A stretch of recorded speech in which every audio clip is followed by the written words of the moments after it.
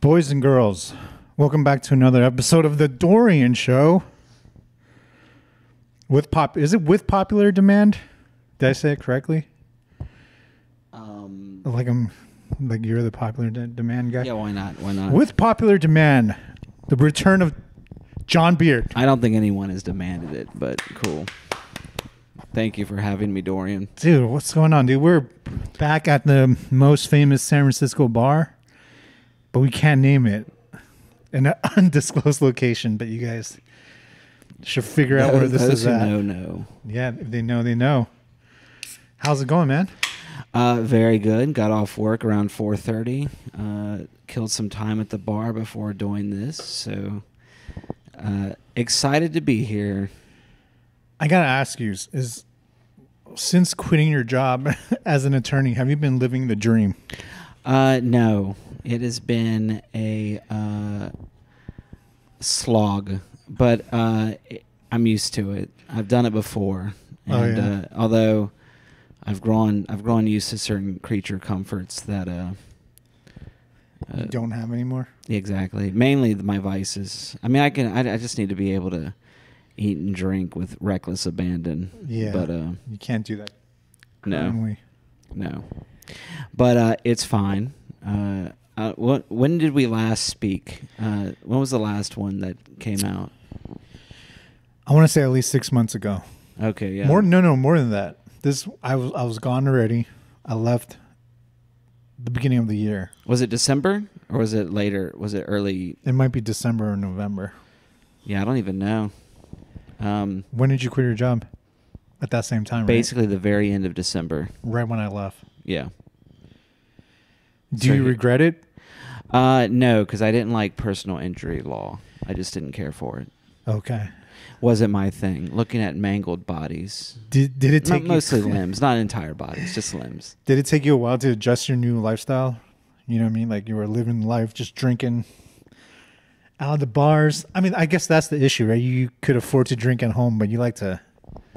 I like to write in bars. Right. So I need to be able to drink at bars. Is everything okay, Dorian? Yeah. You were jumping around. Yeah, it's on. We can always restart it. Nope, it's too late. We've gone on to a great start.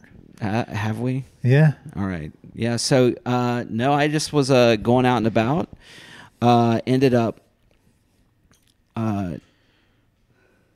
spending whatever money I had. Then realized I had to get a job. Was substitute teaching, and then the school year ended. And so then I was like, well, what am I going to do? So right now I've been working at a hardware store. Nice. Which is fascinating. And that can be, it's a wonderful place. How much of a pay cut are you taking from your attorney job as a percentage? Percentage, it would be, let me think about this. If you double your hourly salary, that should be... It's like an 80% pay cut. Oh, shit, dude. Yeah, and so it is... that's crazy. Yeah, it's... But you've done that before, like just I haven't walked off? Well, the thing is, I've also... they say you get penalized for taking out retirement money. I've done that. But I also realize that I'll never retire, so... just I'm leaving money on the table. I see. That's crazy. I'm very bad with money. Always have been. Always will be. Yeah. And, but there was a great time where I wasn't working at all early on in the year. It was my most prolific time of doing absolutely nothing. Well, yeah. What does that look like? Go to the library every day. Go to the cafe. Get up early. Write. Read the Bible. Dude, that's living the dream. It was. You go to the library just to read books there? No, I go to the library to write. That's free. Huh? That's free. That is free.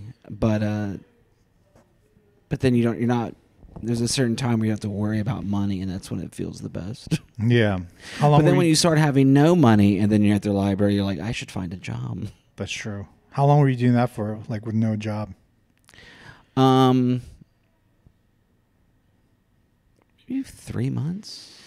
Wow. Do you think that was your dream life? Not working for sure. But like, what you were doing with your time? Were you living the dream?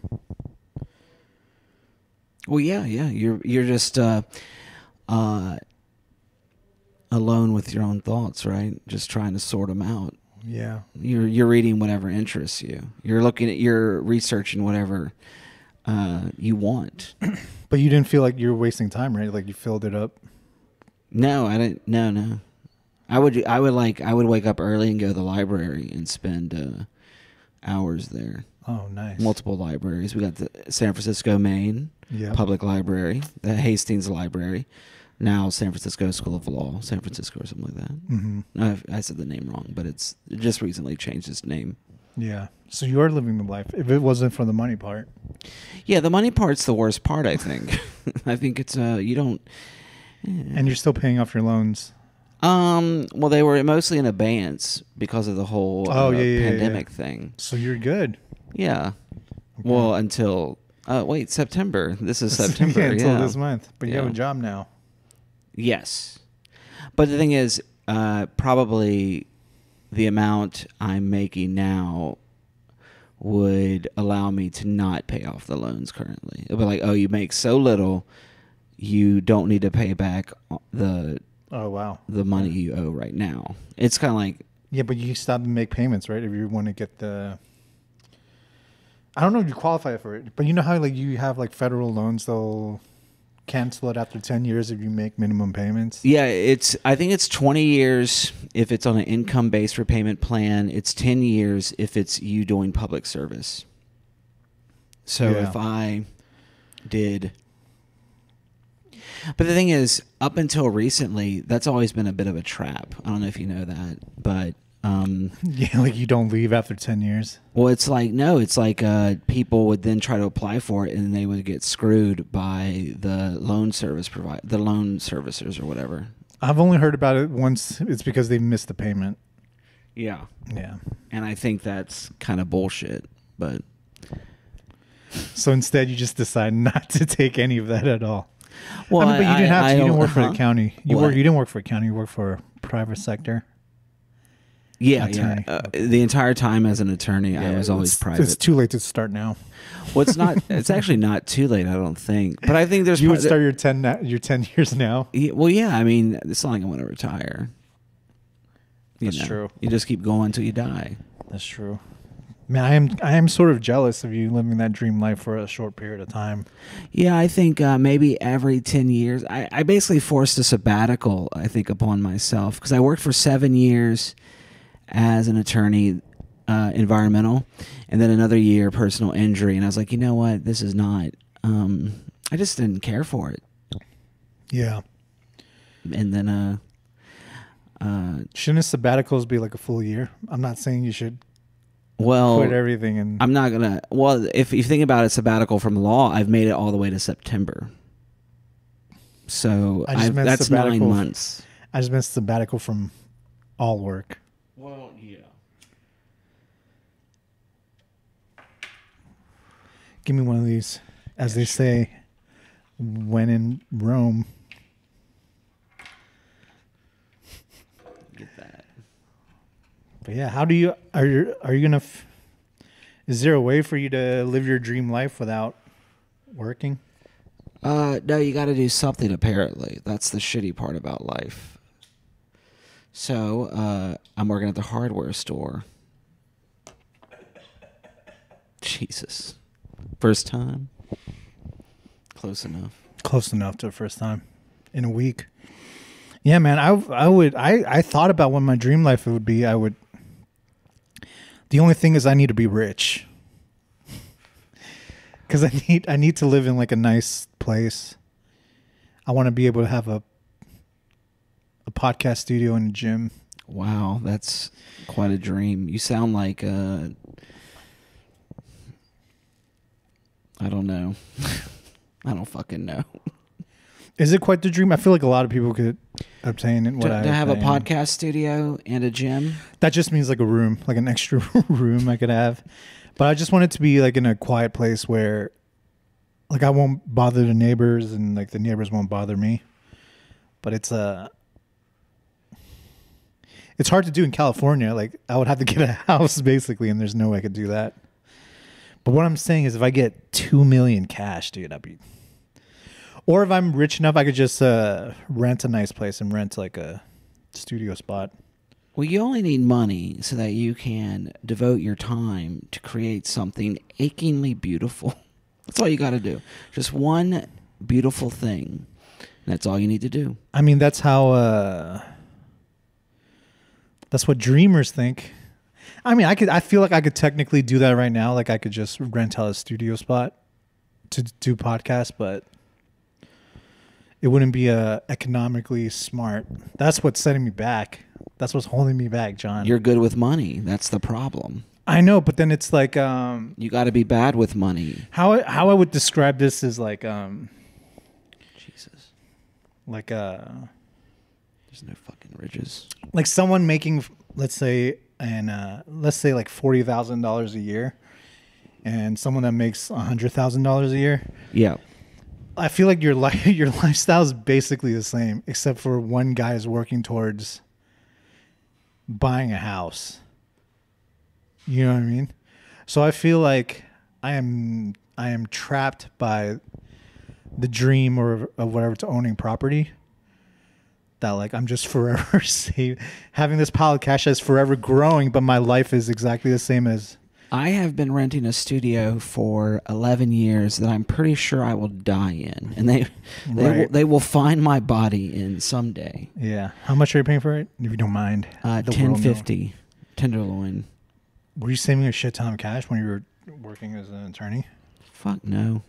You were drinking that much? No, you still got loans and stuff to pay back. I was still paying that. Your boy got no loans. Well, that's good on you.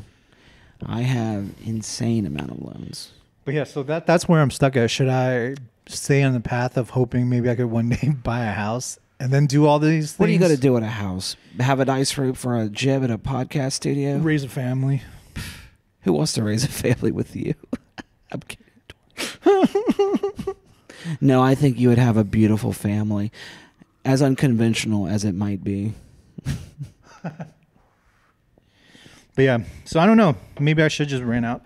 You know what? Renting out like you're filled all over your shirt. I fucking do. I got this fucking cigarette in one hand. And there's no ridges on the goddamn ashtray. I know. He gave us the worst one. We should just use the floor.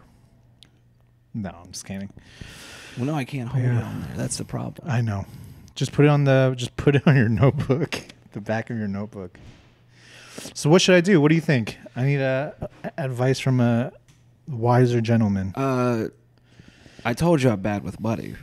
I always say, but this is not about money. This follow is your dreams now. That's all you got to do. Yeah, and you make it work.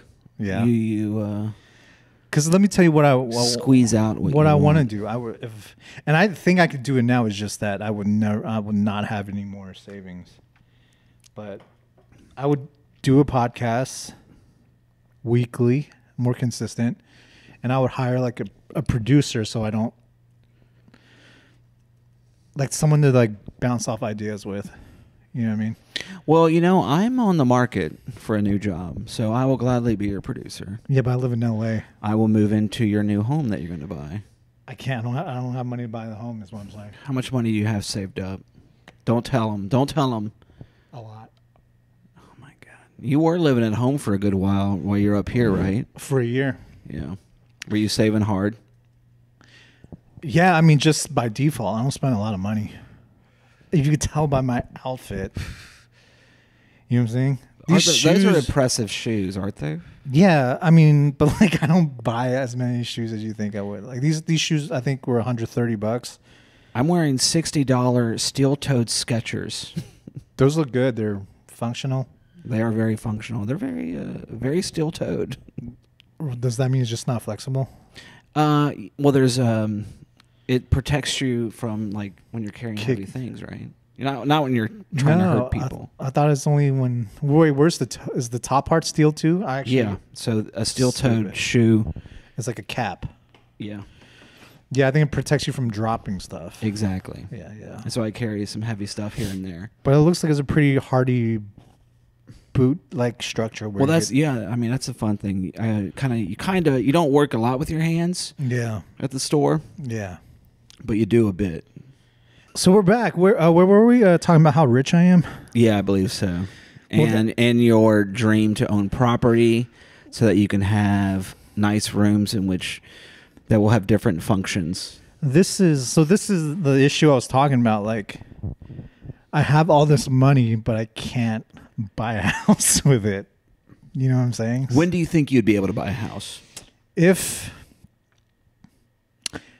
the market crashes right now, and like a nice house, and probably not even in the areas I would want to buy. I think like a decent area near like the areas I want to, at least near the Comedy Store. I think you would do well in Iowa. Yeah, but a part of it is I want to do comedy, even though that's like a pipe dream. Everything's a goddamn pipe dream. But I think if prices drop enough, and that's going to be a disaster for everybody. Like, I'm talking about like hardcore recession, 2008, 2009. You need like people to get suicidal. Yeah. When their portfolios crash. Yeah. I'll need that to happen, and then when that happens, I would have to sell. But my portfolio would be probably down too, so I would have to like sell everything in my portfolio. Oh, Jesus. And I may be able to. I'm envious of you. You have a portfolio. I have no portfolio. Yeah, but it doesn't mean anything if I'm not using it. It's literally like a number on a screen. You know what I mean? Like, I'm captured by the idea of like it growing, watching it grow. Yeah, or the American dream. It's like the house right now. And I don't know if you follow me because I'm a finance guy. I know, yeah. Dorian's a big finance guy. Interest rates are so high right now, so even when it drops, I would have to basically buy it in cash. So like a lot of things have to happen exactly. So many things have to go wrong for a lot of people for you to be able to flip, to get property is what you're telling me. Yep. You let the cigarette go out. It was at the end already. But that's what I got to do. And yeah, I know. Or I could just right now rent out, because I'm going through like, I'm in a war with my neighbors, dude. Let me tell you this. This is like Aesop's fable. Like, you're the ant, I'm the grasshopper. I'm the one who dies in the cold, by the way. Dude, you live. That's not Aesop's fable, dude. That's A Bug's Life. Is it the same story? Have you seen A Bug's Life? I have seen A Bug's Life, but I'm more of a fable guy. Oh, okay. But it's the same fabulist, story? Yeah. Is it the same story? Is that what happens in A Bug's Life? Is it like where what does the bug do? The Bug's Life is the ants are getting like harassed by the grasshoppers, and then they fight back. Is that true? Is it a true story? No, it's not. In history? No, because why? Because they were going to die in the winter because they collect all these food, and the grasshoppers were just that's the fable. Yeah, they don't go to war in the fable. It's like the grasshopper is more carefree and not very warring. Oh, okay. They're not a warring tribe in the fable. Yeah. But in the better version of it, Disney's A Bug's Life. I don't even know if it's Disney. Pixar. Yeah, it's probably DreamWorks or something. Yeah. But yeah, so I'm caught. I mean, I'm stuck in between. I think so. I could. Oh, what else? Oh, yeah. I don't feel comfortable doing the podcast on my place because I'm going through a war with my neighbors. I feel like I've been at a constant war since I've been 30. Do you want to pick that up or no? I'll leave it. It's just a phone or something. Dude, since I turned 30, every single fucking neighbor I've had are like super loud. And I'm talking about like blasting music loud. Have you ever gone to your neighbor and knocked on the door? Yes. And what do they do? I've turned into a Karen because of these guys. It's not. No, I've done it too. But my neighbor, they came around to it because I was just like, hey, it's this time. They do it, and then they just keep doing it. They revert back to their bad behavior. Yeah. So it started when I bought my first property that I don't have anymore. You hear that, folks? He already had a property, then sold it already. Wow. One of his many assets in his portfolio. I don't have any properties anymore. So I bought this, and immediately I bought a shitty condo in this complex.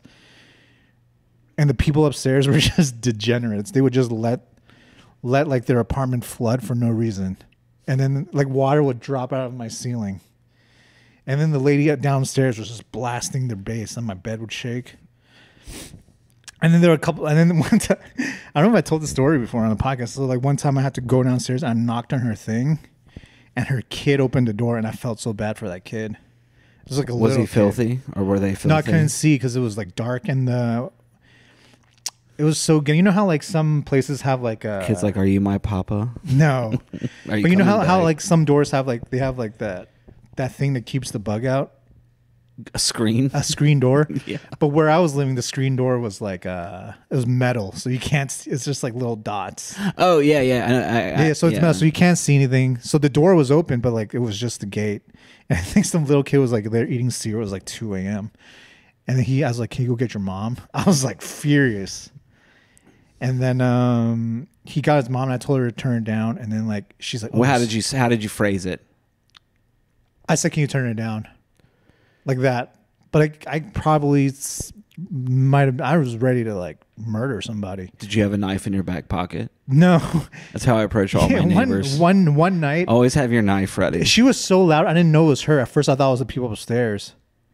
And I went upstairs. This is the same night, I think. I went upstairs, and I was ready for like because these guys, like I told you, they're degenerates. They're like blending with the water flood. I was ready for some guy to come out and be like, "No." And I would just throw him off the balcony. Like I was like in my head, I was just like, You were ready to murder. allegedly. Well, I was in that mind. I was so heated. I'd rather fight. Legally, I think you're fine. I know, but I'm just saying. I know, but like, you know, that's on. You shouldn't trust an attorney, by the way, who works at the hardware store. That's true. Yeah. No, I'd rather fight to the death than have to call the police. And I've called after that time, I told that lady to be. Oh, let me finish the story. So I told that lady to like be quiet, and she's like, "Okay, sorry." As I was leaving, I heard the kid say to the mom. She was like, "I told you." Oh, the kid crushed me, dude. To know that you have a shit mom. Yeah, that's fair. Yeah. Oh man. So that was the place. What were they listening to? Drum and bass? I can't even. The thing about like I think they understand this. Like typical walls, like you don't hear people talk really unless they're screaming. Yeah. So all I hear is the bass. It's like boom, boom, boom, boom. Okay, got you. Yeah. So it could be anything. It could be like hip hop. It could be like whatever with the bass line. Yeah, something with some good sick bass going off. Yeah. So then I called the cops one time. I finally convinced the board to fine. I guess they don't even fine her because she's a tenant, so they fine the owner. Oh, the board being the homeowners, like basically a homeowners association. Yeah, they suck, dude. The HOA sucks. I'm just telling you guys all this privileged life of how it sucks to be a homeowner. But no, it sucks. So they finally find her, and she was quiet, but like the people upstairs, shit, the whole building's like probably violating something, and I was like, What neighborhood was this? This is in LA, Long Beach. So you wouldn't understand. This was in Cambodia town, so it was like working class. But it just happens like who the neighbors are. Like the neighbors next to me were fine. It just happens I was stuck in between. So I sold that and went back home to San Francisco. And these people have been my neighbors for like 20 years since I was a kid. We were fine. And then when I moved home, they like had a tenant. Oh. And she was blasting music. And that shit was driving. And that fucked your parents up too then, right? Dude, my parents are pussies, dude. Yeah. What's going on, man? You can't see me clearly?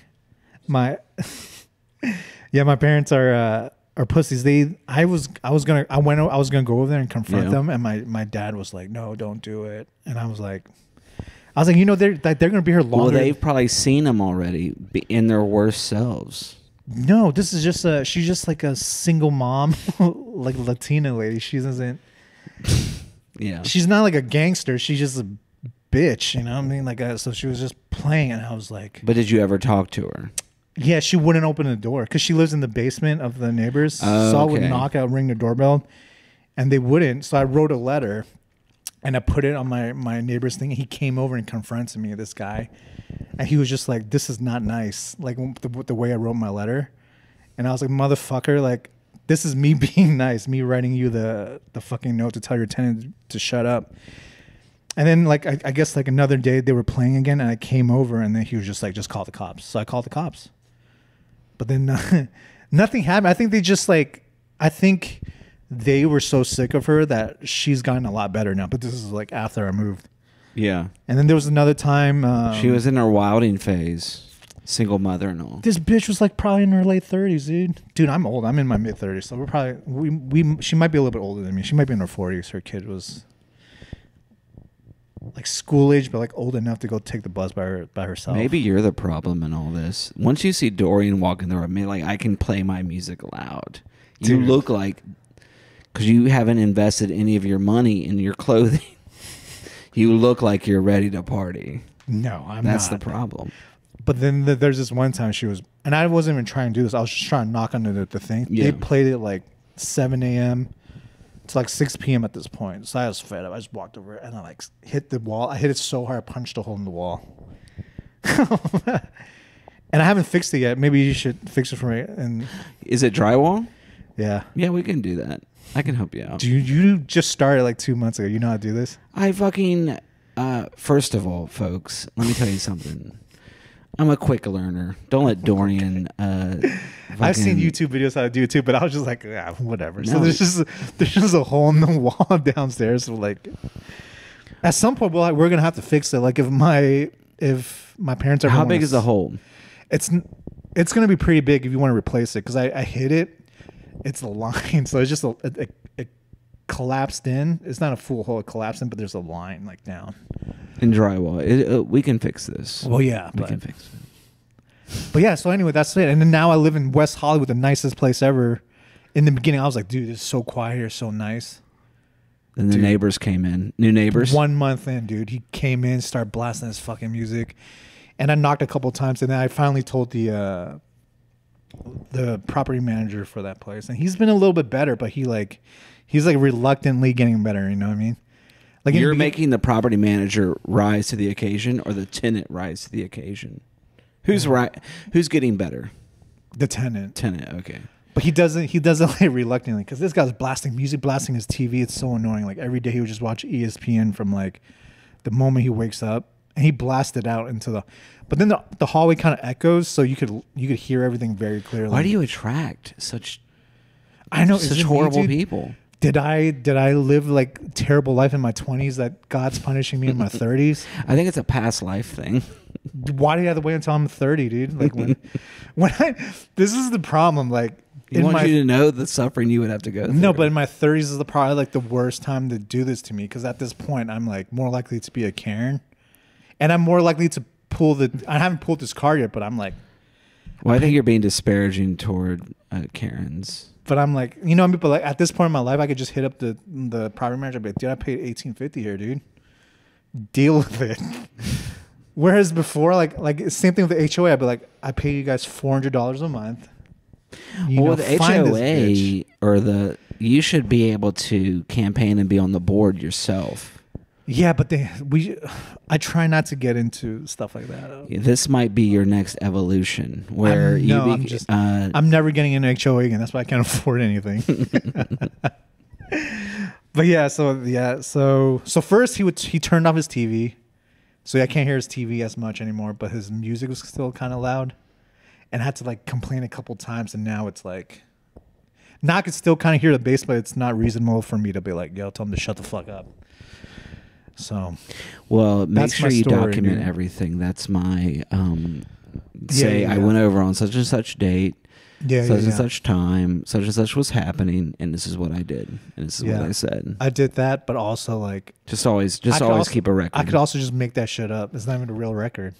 Well, no, the thing is, you can always make up a fake record. The problem is someone might ask you about it, and so you don't want discrepancies to arise. This happens. We don't need to get into how litigation works, but it's all about like having a story. When you tell the truth, you remember it better than your own lies. It's okay. easy. It's easy to lie in the moment. Yeah. It's very hard. It's not a lot harder, but it's harder to recall a lie that you told to be consistent. It's much more. It's easier to be consistent with the truth than it is to be consistent with a lie. Good So to always know. tell the truth, folks. I'm a big truth teller. Yeah, I mean, I tell the truth too. Why not? To my detriment sometimes. And the truth will set you free. That's all it can do.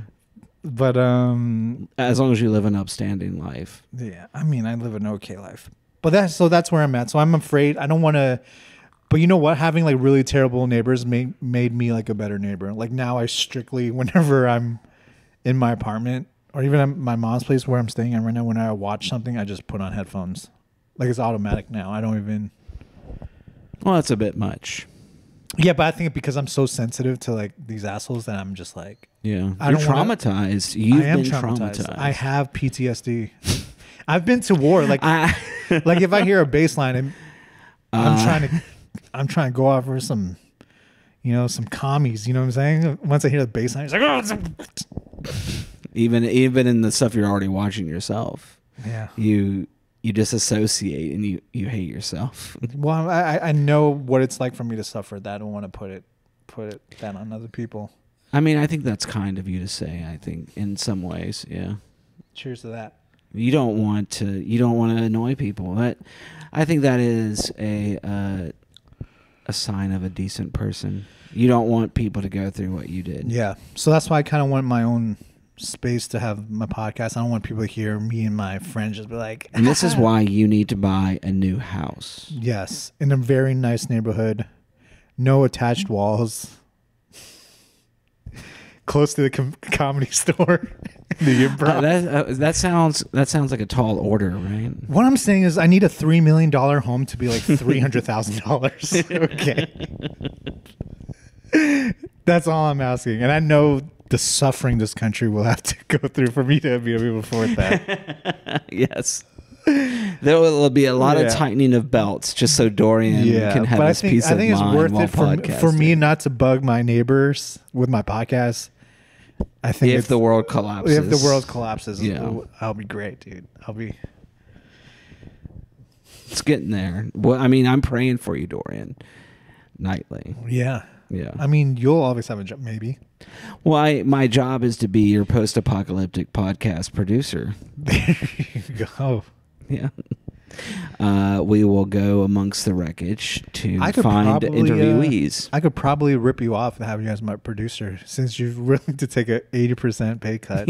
Yeah, I'm bad at this. Yeah, I am bad at the financial aspect of life. Dude, I'll give you like $20 on like a couple of beers and you're like, hot damn. That's true. Give me some hot dogs too. Like I will eat like a roach if I have to. Yeah. But how's stand-up been in San Francisco for the past 9 months? Things have changed for you, I feel like, from an outsider looking in. It's always just a slow progression of trying to get better, trying to expand time. Just like, okay, you can do 5 minutes. Mm-hmm. Okay, can you do 10? Yeah, I can do 10. Can I do 15? Yeah, I could probably do 20. And it's just slowly like getting more and more because I write little tiny jokes. Yeah, and you just pile them up and you hope to not repeat them when you're on stage. Exactly. So you got to not be inebriated on stage, which is what I don't do that. I don't like to be. Yeah. I don't like to drink I'll have one or two before being on stage. I don't smoke before being on stage. Well, I smoke cigarettes. Dude, the cigarette high is way better than weed, dude.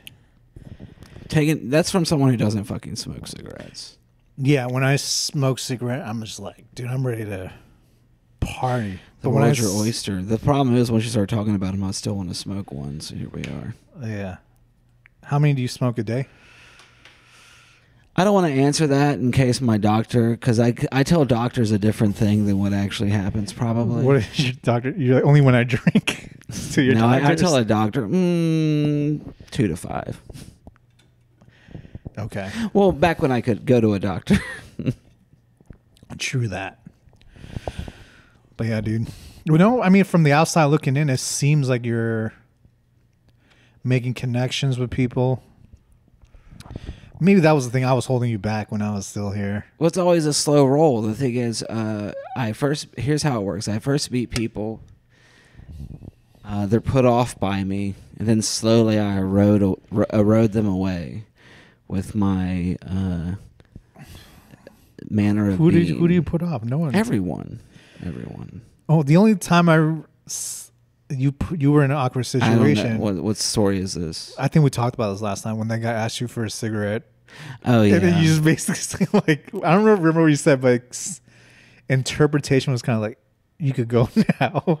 Oh, that's yeah. Maybe I was harsh there. We'd have to go back to the tape to see how I felt about that at the time. But even now, you remember it slightly. No, I feel like I remember it as not being. I don't think you were trying to do it, but it came off that way, which made it funny. Yeah, well, sometimes people can rub me the wrong way. I try not to let it happen. Yeah. I met a guy once who said my name like 3 times in quick succession. I was like, he's trying to do some kind of like your full name book trick. Like he learned in a book on how to make friends, like engage people personally by saying their names in like quickly and in like multiple amount of times, so that you endear yourself to them. Was it saying your name, their full name, like John Beer? No. John. Yeah, it was more like, oh, nice to meet you, John. Oh, that's cool, John. Like, oh, don't keep saying my name. I don't like You know that. what it is? It might be his own trick to remember your name. That's actually a good point, too. So now I feel upset. That's right, dude. Nice guy over here. What's a good Dorian has upset me. But I've seen you gone on Punchline a couple times. Yeah, it's true. You're doing all those other shows with the other independent groups out here. When they'll have me, I need to be better about putting myself out there. Reaching out. Yeah. And asking for a spot. But the thing is, I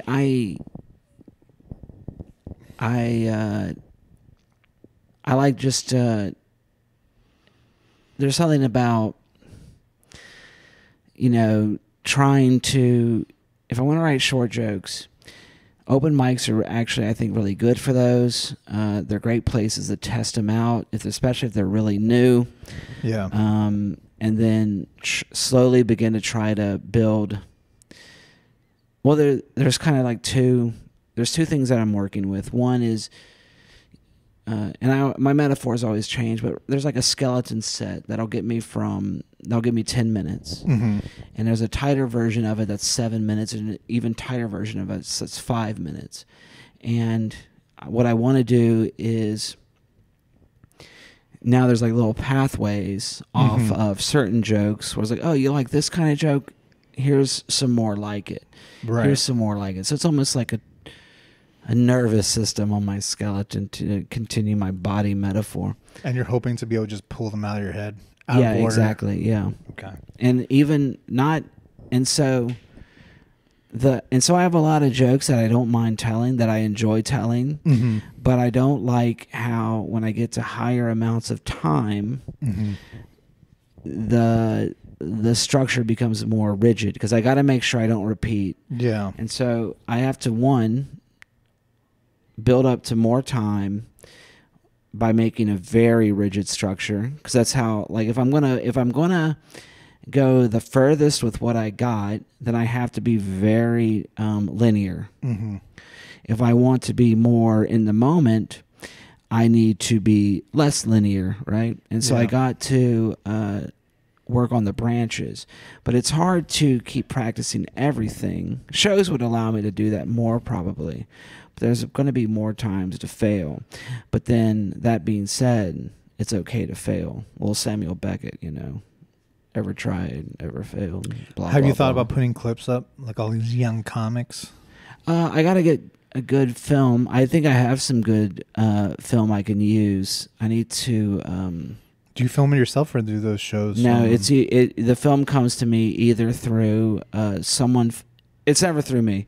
I don't have a camera that I bring around. I don't prop up my phone. Yeah. I do here and there. I audio record myself, but I don't listen to it. And I know people say that you should. I'm very much incremental in terms of how I do things. So I'm always a slow roll. Once you get 30 minutes, maybe you could shoot a special. Is that what you want? I'm not. How much time are you comfortably doing? How much do you think you could comfortably do? I haven't done a long set. Like a long set as in when I used to do the belly rub show, and that's 8 minutes maybe. I think the max I've done was 11. But the problem with me is like I feel like I never have more than like 3 to 5 minutes.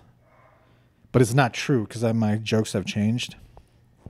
But I forget a lot of jokes. I forget how to tell them. I forget why they work sometimes. Well, I think there's always a lag too, because if you're gonna do a show set versus an open mic set, at a show set you might revert back to tried and true, or at least I do. I do it for sure. And the show set kind of lags behind what I'm doing at mics, which is a bit more loosey goosey, a bit more trying to see what other pathways are there. Yeah, and I think in LA kind of screwed me towards like the 2 minute, 3 minute set. Is that how much time you're getting at mics?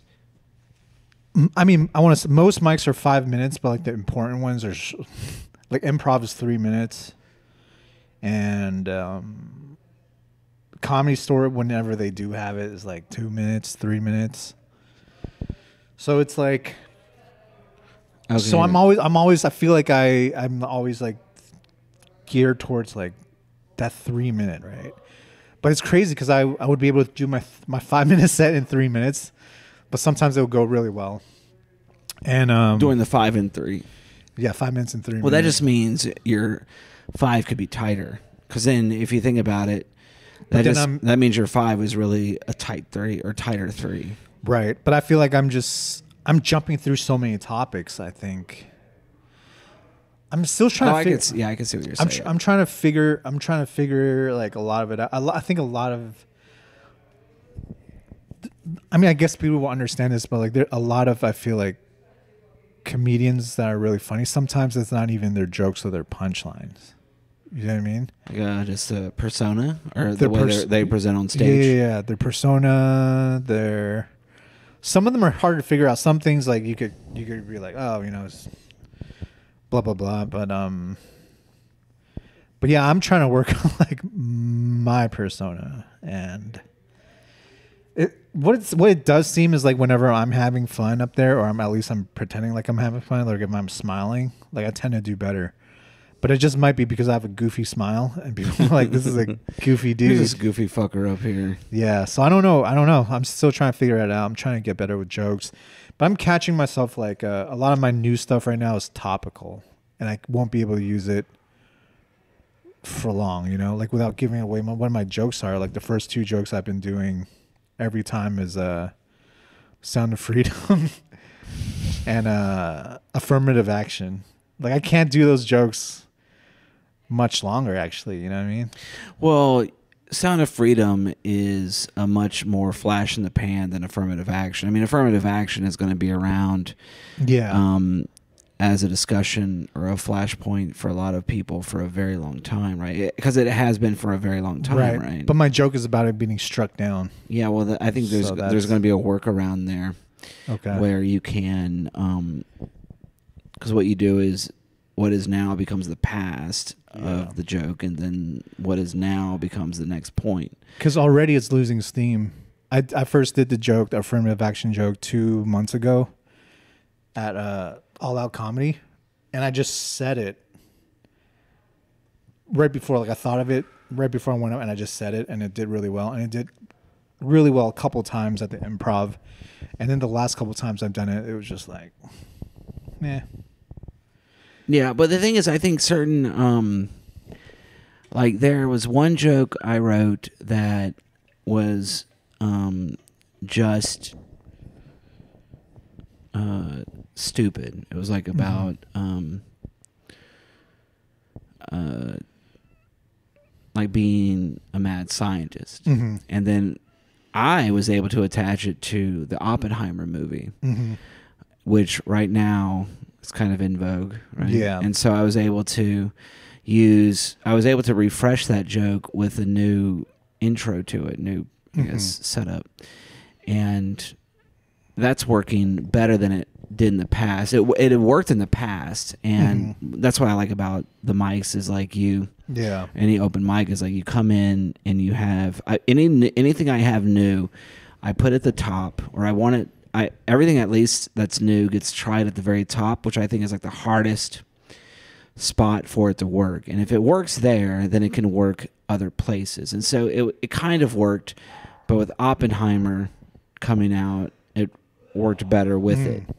And so it's, in a way, it was me taking what I thought was a non-topical joke and making it topical, at least for a moment.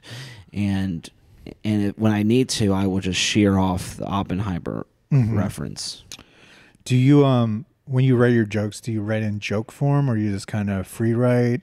Is there like a setup punchline? No, because I just write notes, and I write notes, and then I comb back over the notes, and the notes begin to compound more notes, and what happens is eventually if everything is going to plan, or not to plan, but to the way it has done in the past, is something.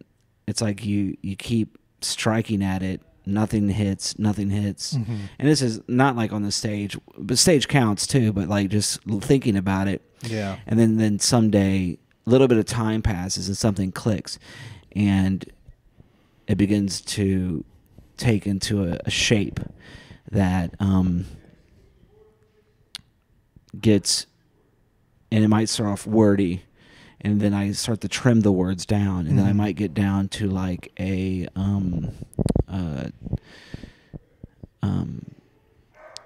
maybe the shortest version of it. Like I currently open with a joke that started off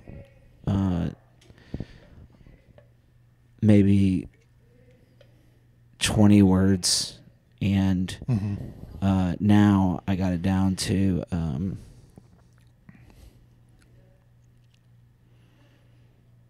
9 words. Oh, nice. And so, and that's what I open with. Do you reread your stuff every day and write every day, or you just... I go through my notes most every day. Sometimes I don't do it because I'll get off work and gotta decompress a little. Yeah. And then go to mics and try it. And that's what the fun thing about it is, if you're going to go out to a show or a mic the night of, and you don't have to worry about money for a little bit, you can go and just really just write and when I say write, I don't mean just like sit down and actually write. I mean that part too, but also thinking about it, go out, have a smoke. Yeah. Give you a little bit of distance from it, go back to old notes.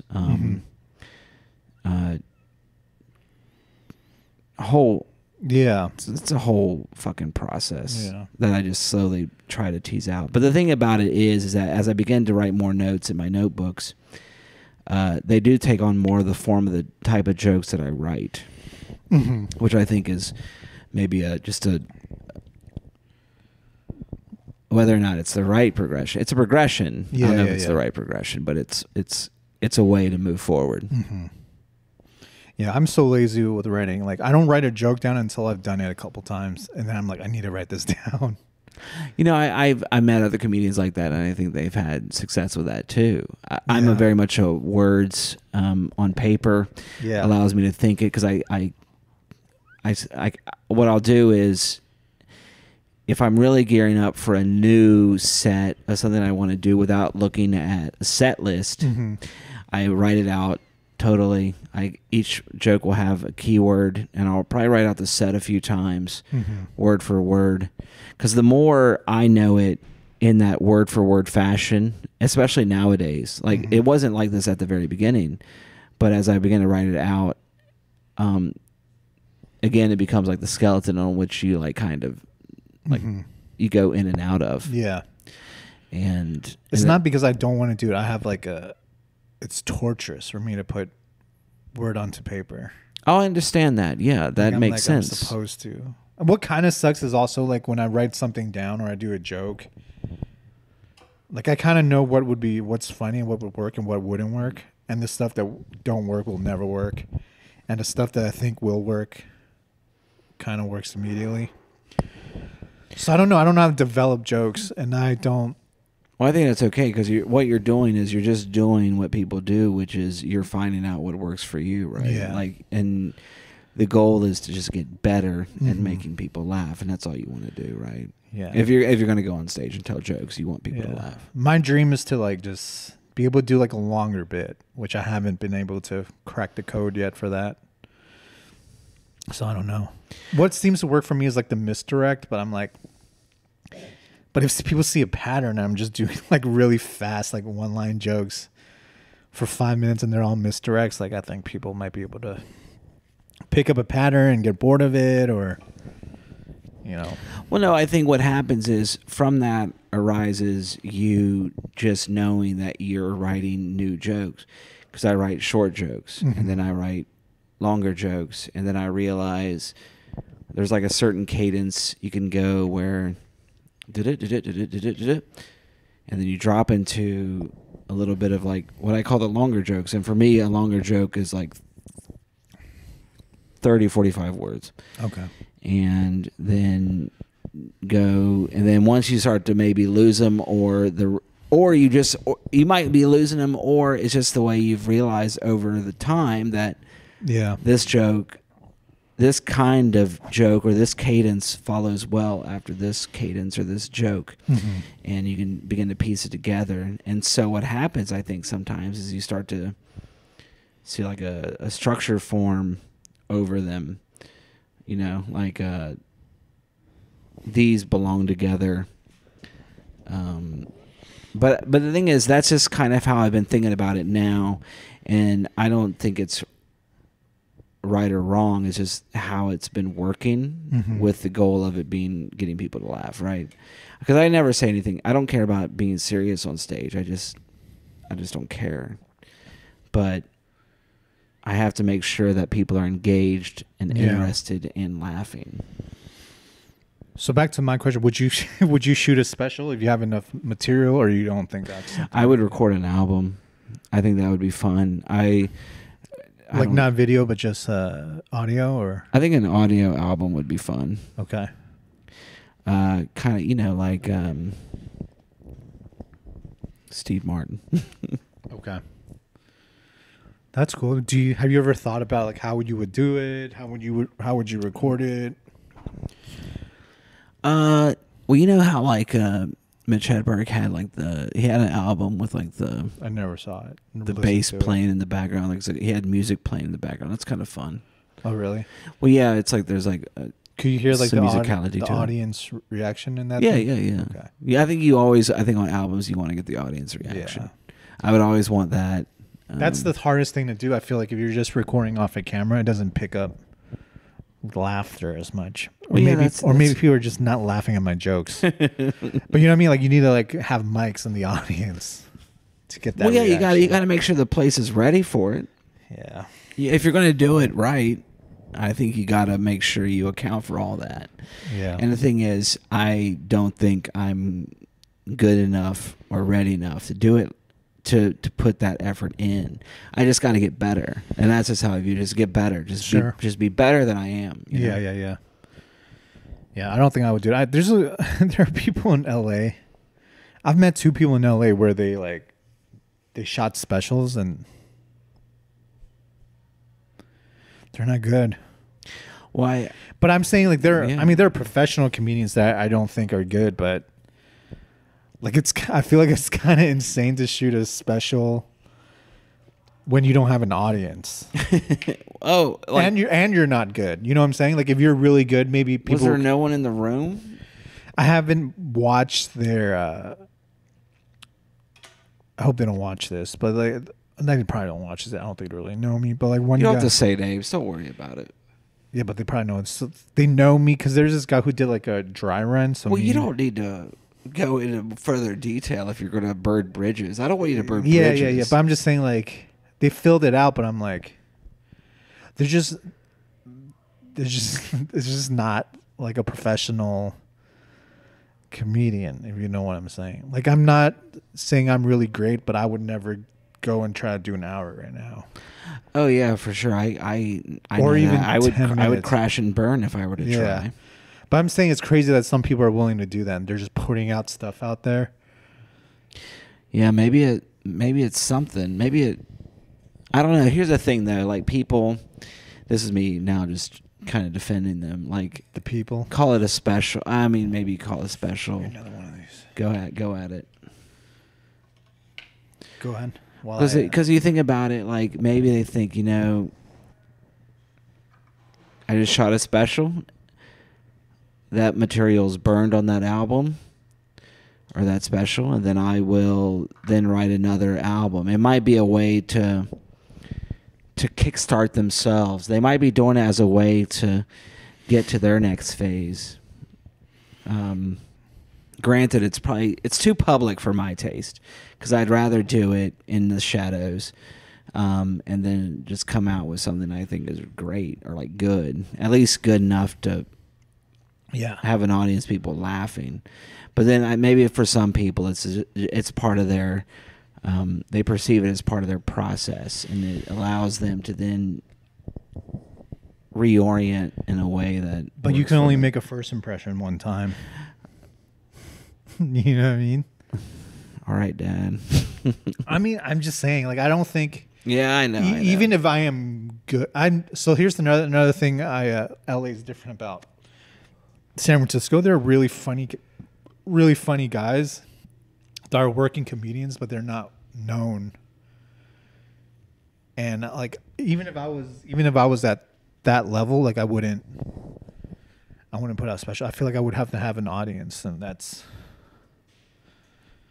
Well, like if I'm a headliner and I'm drawing, then I would be like, I know there's people that at least want to see this. Okay. And I put it out and I hope it's good, but I wouldn't even put it out if I know, or if I even have like an inkling of it's sucking. Like I would never do it. Like it would have to be like a perfect hour. Well, well, maybe for some folks it's like,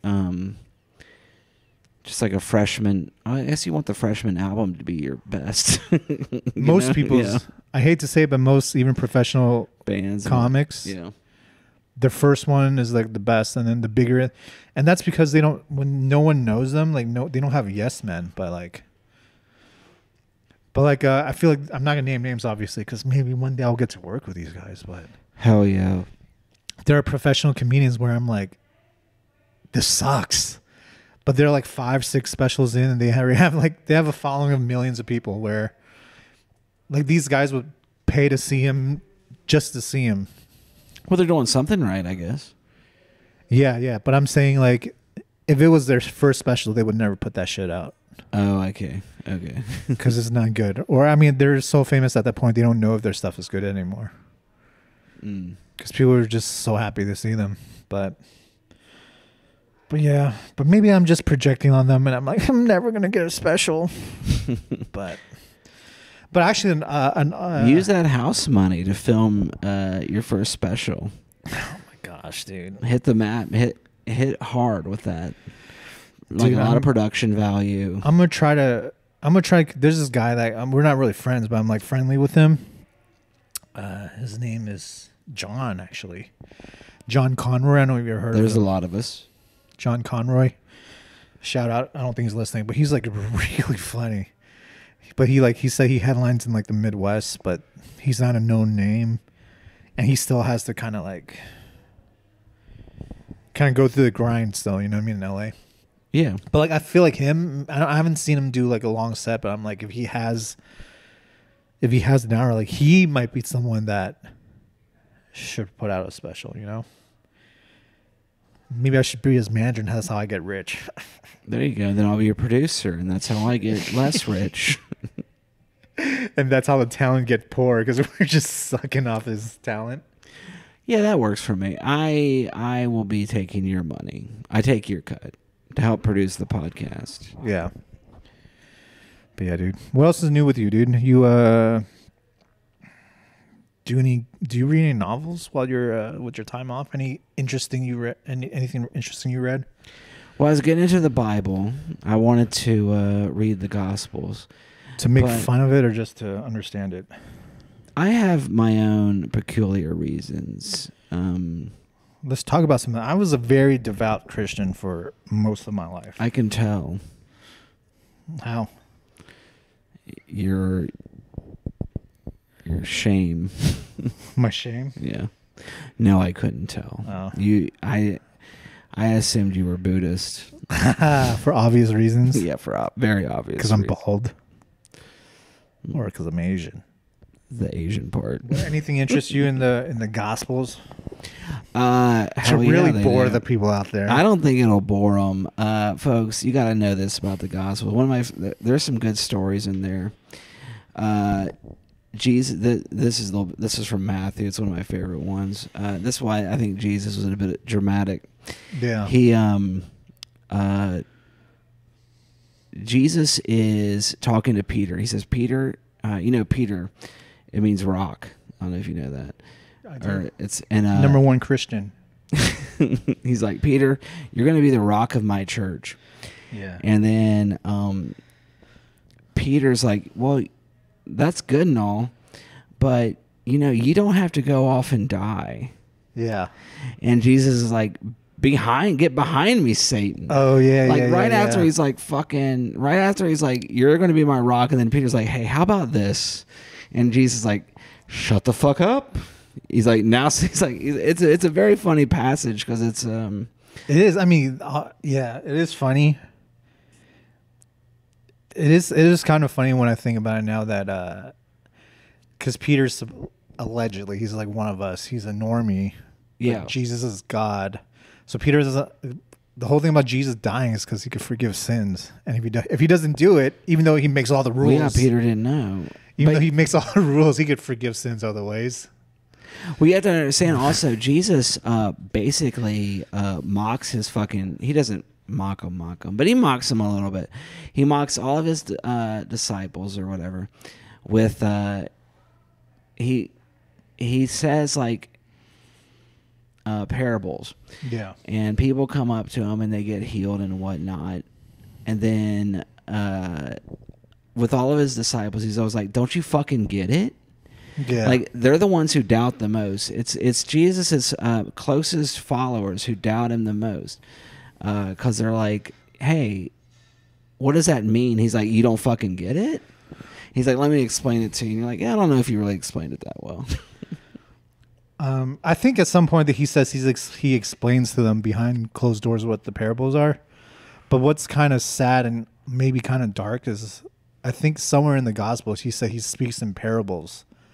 So then some people don't understand it. That's exactly what it is. It's like he says, and you have to think about it in terms of how's it work?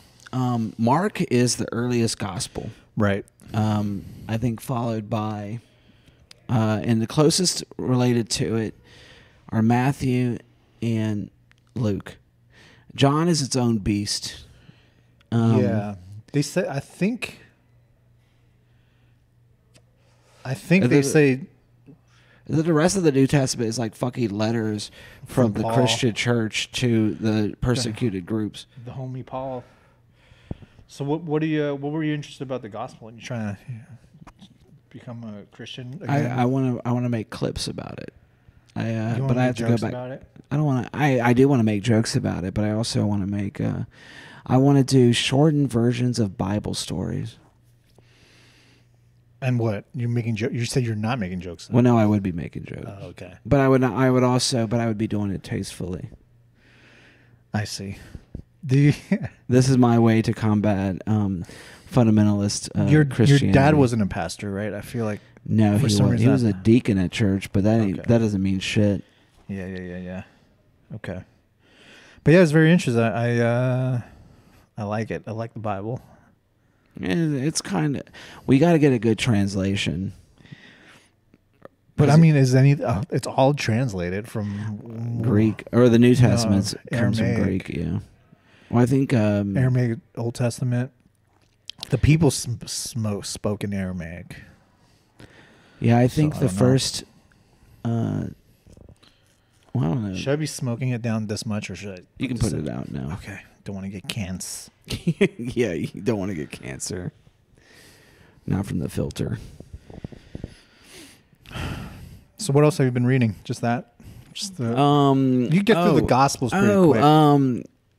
No, but the thing is the what I'm reading is highly annotated, and I love the annotations, and it's like cross-reference this verse over here in which this statement isn't said, because because Mark is like almost the source, is one of the main sources of like Matthew, and so it's like, okay, you're reading Matthew, it says check out this verse that is this same story, but it doesn't mention this in this one. To see how like in this one in Matthew's gospel hits hard against the Pharisees versus and it's all about like and it's like talking about what might be happening in that time. What about Luke? All I know is he's a physician. Haven't gotten there. I'm in Mark. Mark is like Mark hits hard, dude. My favorite Bible verse is on there. What is it? Can you quote? Yeah, I don't know where it's from. I think it's Mark 9. I think it's in chapter 9. I wish I had my Bible on me. We could have had a little Bible study here. I used to have the Bible app in my phone. But the story of it was some guy approached Jesus and said, please help his son, I think his son was like possessed by a demon. That happens, yeah. And then Jesus was like, you have to believe. And then what he says was like, which is based on my whole theology as a child or as a young adult. The guy responds, he says, I do believe, help my unbelief. Wow. I don't even think that's in Mark. You have to pull it up. It's 100% in Mark. Pull it up. Get the Bible app And what out. hits me for that, it's like, I think the Americanized version of Christianity is all about like, right? Like you kind of know the lingo. You grew up in Christianity. Yeah. You know the whole thing about you have to like accept Jesus into your heart and stuff like that. That's the Baptist. Were you Baptist? Again, when I was young. Well, Baptist. I mean, were you raised Baptist or Catholic or anything like that? Baptist was Christian. Okay. But did we get into this last time? Catholics are Christian. They're all Christian. Yeah. You have Catholics and then you have the Protestant branches. It's different. I understand that, but you can't say Catholics are not Christian. Well, are Mormons Christian? I guess so, yeah. Okay. Okay. There's always been like weird offshoots. Yeah, but they're Catholics are probably the closest thing. Mark chapter 9 verse 24. Read it. Well, it just starts where it's I have to get the Bible app. I don't have it. You have to pay for it. No, there's behind the paywall. The Bible's behind the paywall on your phone. I got this, dog. How did you know what verse it was right away? It's my favorite. It was my favorite verse. How did you just remember it? Did it just come to you? Was it like saved in your phone? Was it your home screen? No, it's my favorite verse for a long time. Let's hear it. And I remember where I read it. Okay. All right, guys, Bible study time. We can talk about the hardware store after this. Okay, the story starts in Mark chapter 9, verse 14. I'm going to read the whole story. Is that okay? Just read the most pertinent part. Most pertinent part. Okay. Nothing more.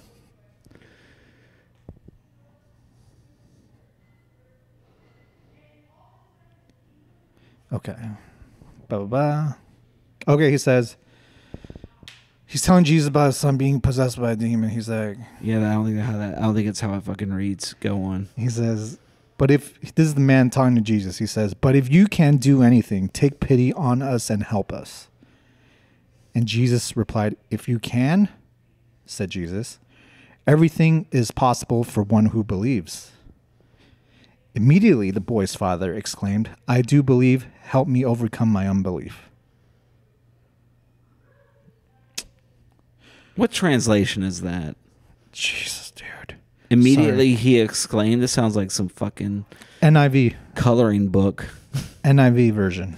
Coloring book Bible. The most popular version, NIV.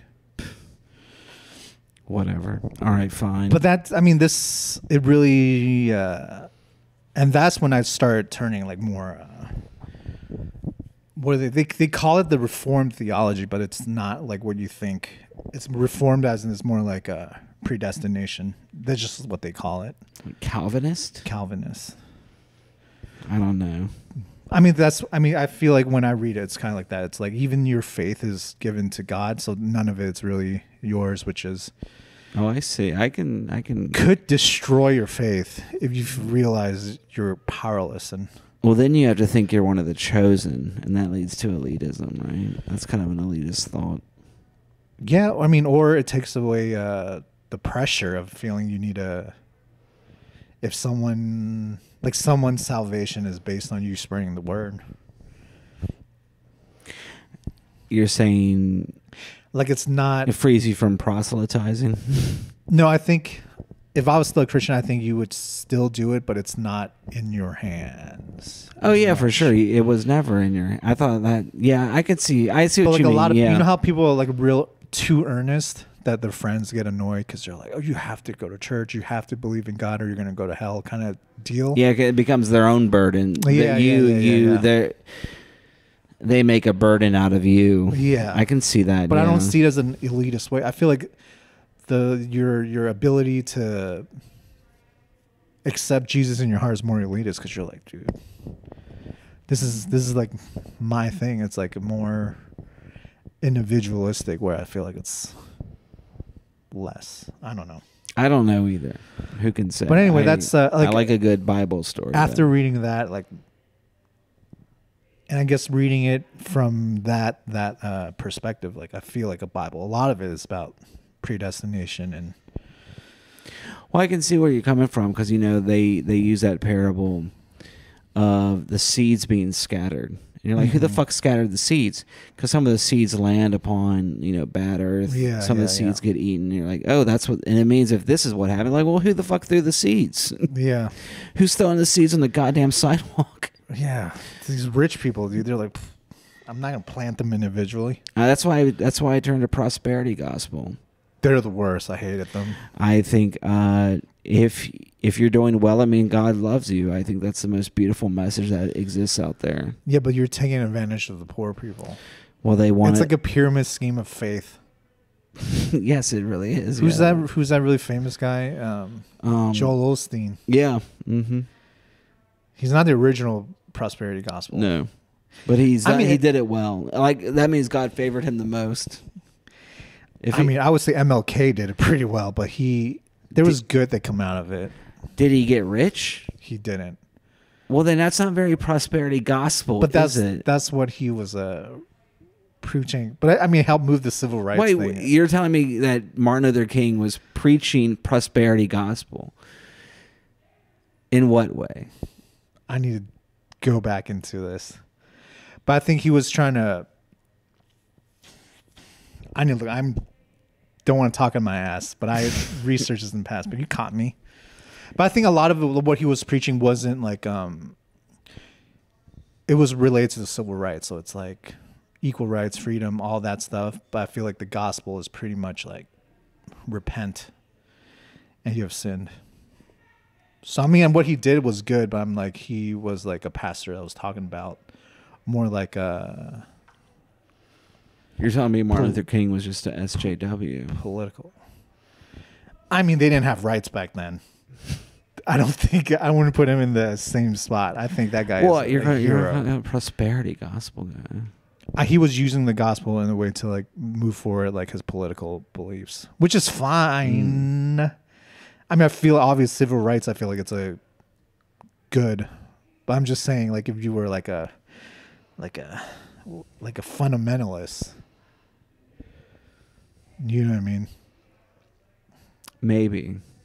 But everybody kind of uses the gospel that way, right? Like you're trying to go after like... Well, it's easy to because you can pick certain parts and you can spin a whole thing out of it. Yeah. And but it's all doesn't matter now. Last time, did we get into the Bible shit last time? Are we... Maybe a little bit of it. Okay. You know, the good. Well, at least good last time you topics. didn't go into your favorite Mark verse, so we're learning a lot about Dorian. Maybe I did, and you were like, gay? No, I'm just kidding. But that's my favorite verse. I still... Why don't you get us to a point where we can pause this so I can get another drink? We can pause it right now. And we're back for the third time. Dude, we're having such a great time. I always do with Dorian. We always have a good calm chat that people we didn't talk about vampires this time, so We I'm sad. can. You know, What made you leave the vampire life? life got too busy to pretend to be a vampire in San Francisco. How old were you? First year of law school. That's when you stopped? Well, no, I stopped before then, but just because it was hard to get to. But we don't know about the vampires right now. Why not? Were you doing stand-up when you were a vampire? No, because I was in Florida. In Florida, I just started to learn about stand-up. And that was the last peak moment of me pretending to be a vampire. Yeah. You just like the what are they called? The Tremere vampires? Like you're only interested in that lore, or you're like interested? No, I like the World of Darkness lore of vampires, werewolves, mages, wraiths, the whole shebang. Okay, Am I forgetting one? Just not the zombies, maybe, or they don't count. Zombies don't count. Why? Because they're more post-apocalyptic. Zombies are more of a creation of necromancy, which is a vampiric discipline of Clan Giovanni in Vampire the Masquerade. Jesus. And maybe and also Death Sphere mages probably in Mage. What do you play video games? Yeah, I do. Baldur's Dude, you Gate dropped 3. your sword, I know, dude. Oh, my blade came out. Shit. Yeah, this is my buck knife, folks. Dude, I didn't even know you carried that all the time, or only when you I have a leave knife. your house. Yeah. Oh no, I often have it. I also have a utility knife for box cutting. Is that for protection though? I guess it is, although I've never used it. I like it. Kind of gives me peace of mind. But it's not a switchblade. You can't even flick it out No. quick, could you? You're like, But I've also used it for utility purposes. Right. Yeah. but why would you bring it in public? That's what I'm saying. Well, it fell out of my pocket. Yeah. You mentioned it, so I brought it on the camera. but I'm just saying you're using it as like a way of. I guess never you know use when you need a this. fucking knife. You use this. It would be better than a punch. You would just slam. Well, yeah, you could use it as like a kind of to pack your punch, yeah. Yeah. But I'm not gonna hit anyone. I'll break my hand. I'll crumble. In case of emergency. I'll crumble, yeah. Yeah. In case of emergency, I'll break. But you my feel own safe. goddamn It's like a hand. security blanket. Like you'll never Yeah, use a little it, bit, but yeah. you'll just be like, Yeah. don't come closer. Well, yeah, I know. And I've known people who got mugged and they said they had something and they realized in the moment that it didn't do anything. But yet, and so I'll still carry it though. Yeah. Brass knuckles. I think Maybe those are illegal. maybe someone was going to get in a car wreck and someone needs to cut their fucking seatbelt. And here I have a tool that does it. Or you have someone get in a car accident and their legs are crushed under the car and you have to cut their leg off. Yeah, I would do that too. I would get out my hacksaw. Should we turn off that fan? I just remembered. Yeah, go get that fan. Where is it? I'll get it. You get it.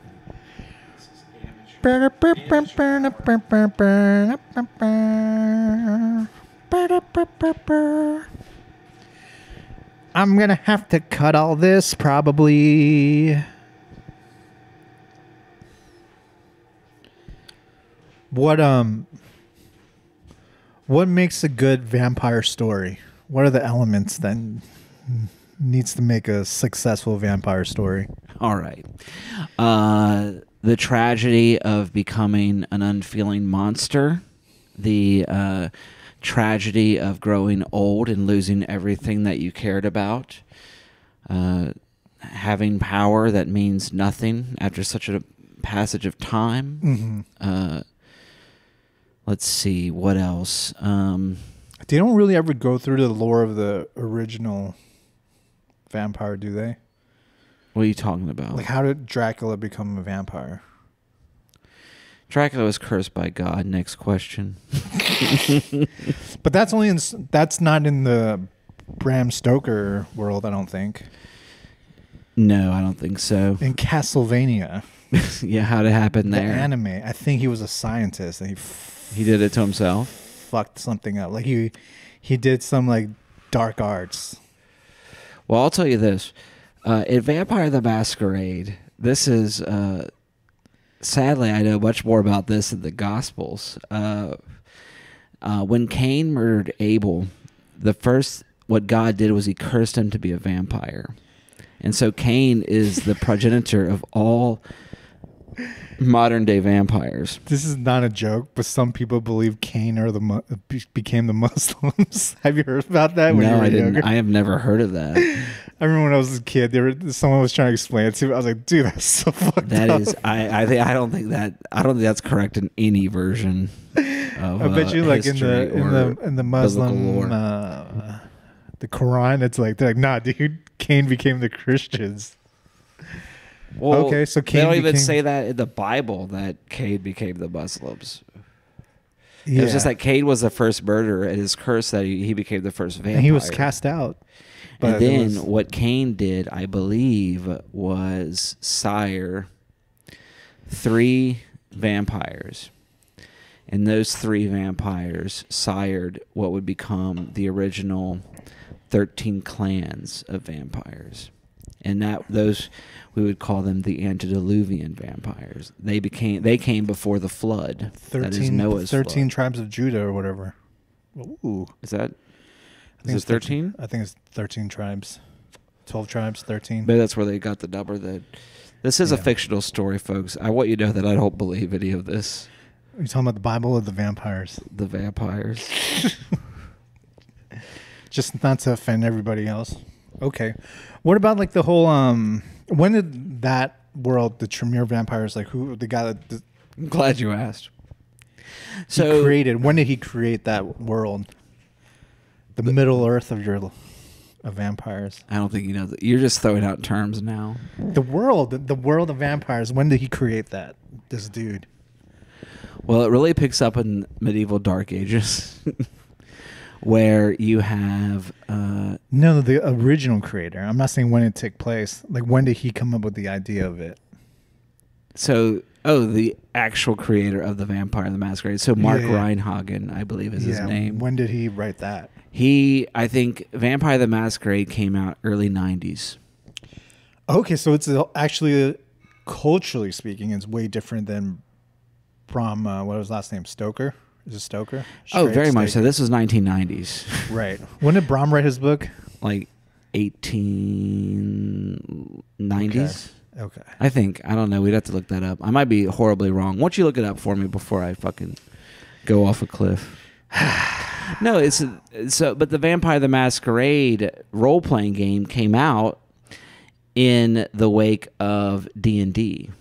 So D&D has already been around for a bit, and it had always been like the main role-playing game, but it was always it always felt more tactical, more combat focused for a lot of people. And then you had, and I know that there were other versions that came out, not other versions of D&D, but other role-playing games that came out. But what happened was the storyteller system came out, and that was the name of the overarching rule system for vampire, mage, werewolf, and I think what would be wraith. Yeah. Or what is wraith? And which is a ghost, right? Yeah, it is. Don't even get me started on wraith.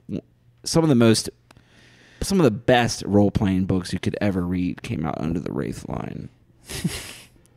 Now this is a very niche topic that no one gives a shit about. No, I think it's interesting because when I asked you what makes a good vampire story, like the themes you were talking about aren't the same as when Bram Stoker, 1897, by the way. Oh, I was right. Yeah, late 1890s. Yeah. Or 1890s. So back then, the whole thing about it's like from the few that I read, by few I mean I only read 2, Dracula and Carmilla, which predates it. Yes.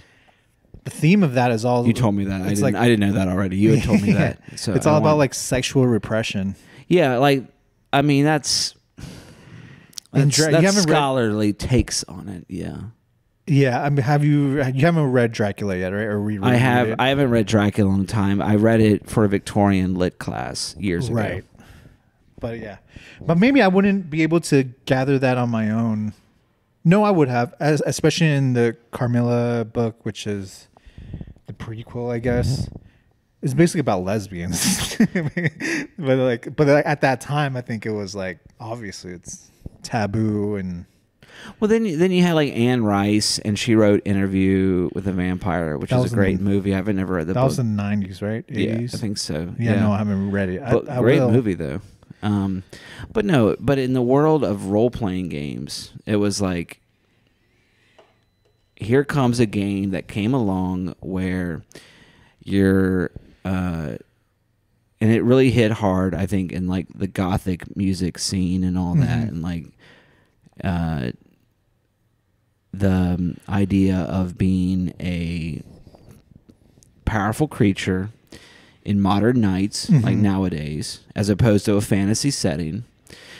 But it's like a dark mirror of our world. Like it's the world is just like a very cynical place, and you're a creature in it that's a vampire. You have a sire who made you a vampire. You were chosen. You're a member of a certain clan, Tremere being one of them. And there's certain like hierarchies within those clans as you vie for political power, in a world where you're kind of besieged by these outside forces, like a different sect of vampires oh my God, I'm getting too far deep. Let me ask you this. If you kill the main vampire, does everyone he or she bites, do they die also?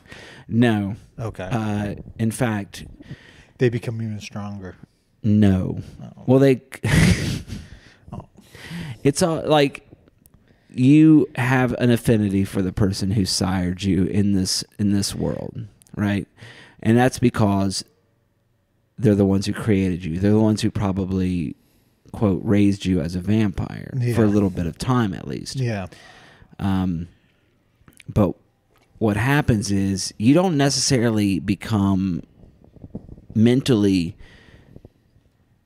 basically addicted to following a vampire's orders until you've drank from them 3 times on 3 different nights. We call that a blood bond. Like you drink their blood again? Yeah. So ordinarily you do not want vampires to bite other vampires because they might become addicted to vampiric blood. I'm oversimplifying it. But you might commit what's called diablerie, amaranth, as they used to say. This is too deep. But you would basically eat their soul. Amaranth, I think she was like a streamer. OnlyFans or a streamer. I don't know which one. No, but I've seen her on Josh Potter's. I thought I got the name. Maybe I got the name wrong.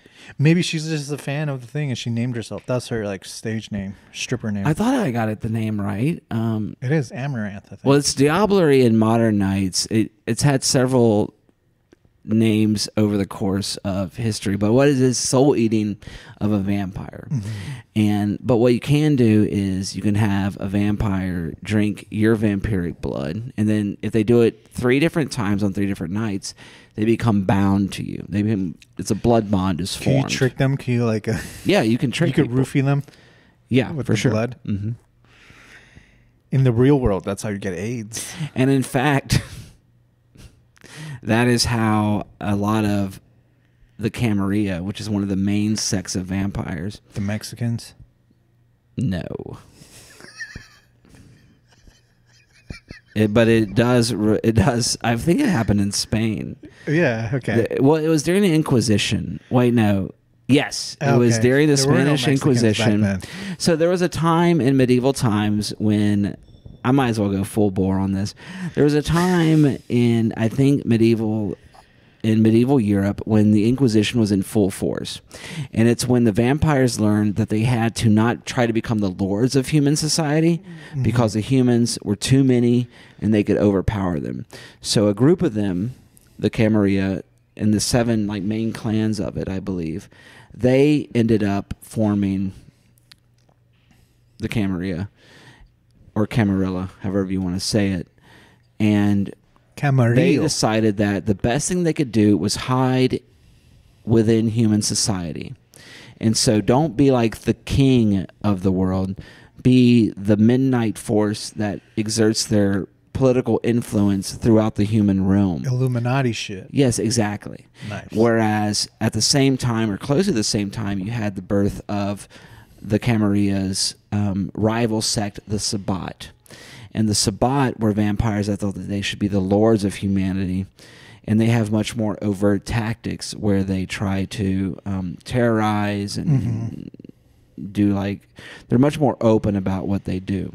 And are the humans aware of vampires? No. That's why the name of the game was Vampire the Masquerade.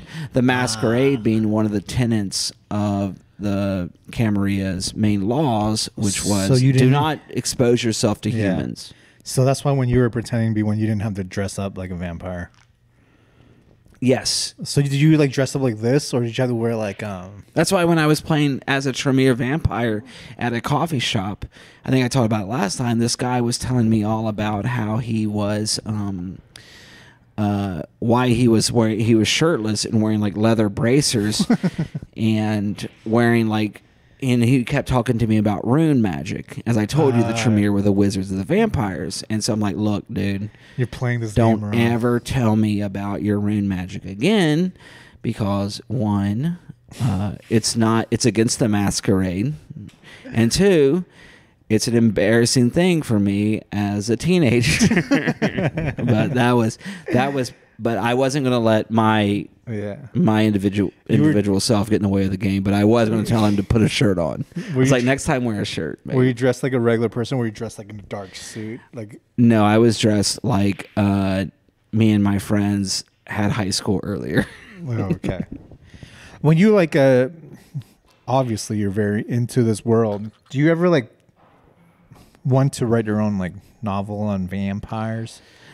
No, I mean I would want to write stuff, but I don't want to write necessarily a vampire story. I do. You want to write a vampire story? Just from talking to you and then me reading 3 vampire books, I'm like, dude, maybe I should write a vampire book. Drop a like if you want us to collab on a vampire story. Continue. But yeah, I mean, I can't even write my jokes down. So, but let me tell you, so in the vampire world, not only are there vampires, there's werewolves, there's mages, there's wraiths, and I know a shit ton about all of them. It's like Diablo 4. Do you Exactly. play? I don't even know. I never played it. Baldur's Gate 3 is what I've been playing. That's the only one game I play, dude, and you don't play it. We could have bonded over that. Sorry. I don't really care for Diablo. Oh. Same lore, I'm guessing. There's mages and no vampires yet. I bet. Mages, Same lore. I mean, they have the same stuff, like barbarians. I don't know. It's D&D. Have you read Salem's I was talking Lot? about World of Darkness, not D&D. It's a branch. World of Darkness began in the modern times, and yes, there are spinoffs that go in other times, but whatever. Have you read Salem's Lot? No, what's that? It's I've heard of it. Stephen King's take on vampires. So you don't know any of you haven't read anything outside of the Tremere, the Masquerade. No, yes, I've read much more than the Tremere shit. Okay, I know a lot about the facts of that world. Yeah, which is all fake facts, but still facts of that world. yeah. I haven't actually read much of the stories. Branch out of the different vampire stuff, so we could. I'd rather read poetry. I'd rather read some. You read poetry? Yeah. Is that your favorite genre? What was it? There's literature? I can't think of the. Bukowski. I love Bukowski. I like a lot of dead people. You read poetry more than you read, let's say, novels, or? Well, no, I'll have like a little bit of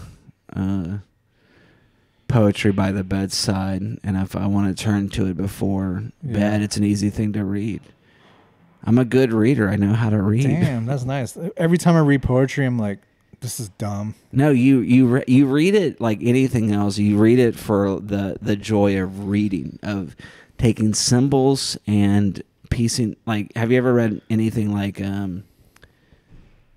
just like a page of Finnegan's Wake? Like you just No. Don't even know what that is. it's like a joyful. It's a joyful. I think of it as like a joyful experience of reading, where you just read. It's almost nonsense. It practically is nonsense. But what it is snippets of it. They speak to you in the way that they do, and you don't have to go back, and you don't go back and reread a sentence, because you can't go back and reread a sentence in something like that. You just go. It's like you press play. There's no pausing. You can just go. You might forget what you've read before. You just keep going. And so poetry is a lot like that, where you don't need to get it right the first time. You just read it. Do you write poetry yourself? It's been a long time. I've just write jokes now. Like I want to get a certain effect out of Joke people. writing. Yeah, exactly. It's like, I always was a fan of poetry. I used to write it in school. And then I realized, what are you looking at? The numbers? The levels? No, the time and stuff. What does it say? It says 20 minutes, but Okay. it doesn't feel like we talked an additional 20 minutes. Who can say? This is the third recording. Doesn't feel like it's been 20 minutes. Whatever.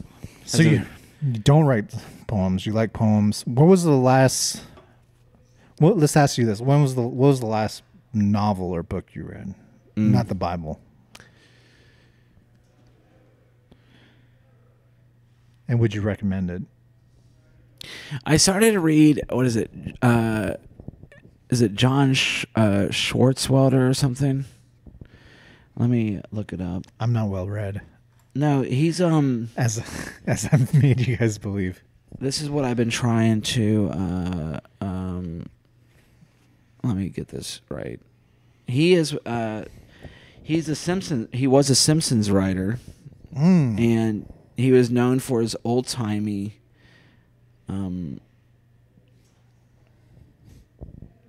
Is it John Schwartzwelder?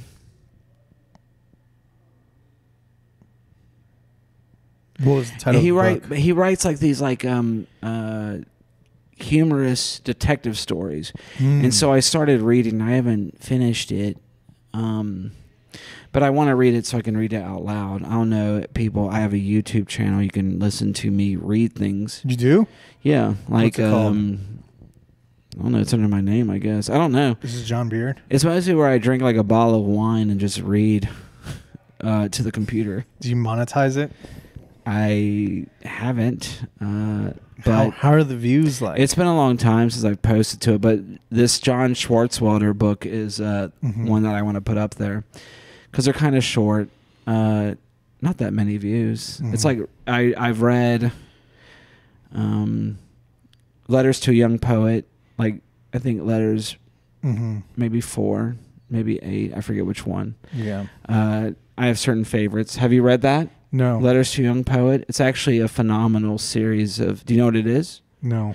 So, Rainer Maria Rilke is a poet, or was a poet, and he had received a letter from, I think, a guy who would end up going into the like Prussian military or some bullshit about being a poet, and he sends to Rainer Maria Rilke, we'll say, a couple poems to read and to evaluate. And what it does is it begins like this 10-letter discourse back and forth between them, where the poet to be, or wants to be, writes to the established poet, Rilke, with certain questions. And it's like, a lot of letters start off with Rilke's like, oh, I'm sorry, it's been a while since I wrote. But you never... The way it's usually been presented, I think they found the letters, or they have the letters from the other guy, but no one gives a shit. It's all about So this is a Rilke. real story. Yeah, this is a real story. This ain't vampire With shit. real letters. Yeah, but they're fucking great letters, and they're like they're very like creative, focused letters. Because like Rilke's like, this guy sends these letters to Rilke. He's like, look, man, I'm not one. Rilke's like, look, man, I'm not one to comment on other people's poetry. It's not my bag. That all being said, they need some work. But he's more like, look, what you have to just write not for an audience. You just write to do it. You write because Very you're compelled to do Bukowski-like. it. Well, yeah, probably. I think they both died fucking... Drinking. Maybe not Rilke. I think Bukowski probably had more fame and money than Rilke at his time of death. But Rilke made up for it in death. And not that that's much his solace. estate. Yeah.